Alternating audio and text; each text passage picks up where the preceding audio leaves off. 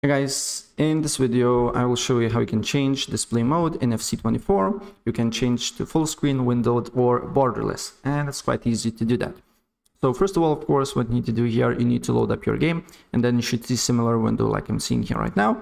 And then on the top left you should see your icon, so you need to press on that. Then you need to press on settings, the first option. Then you need to go to game settings, second option.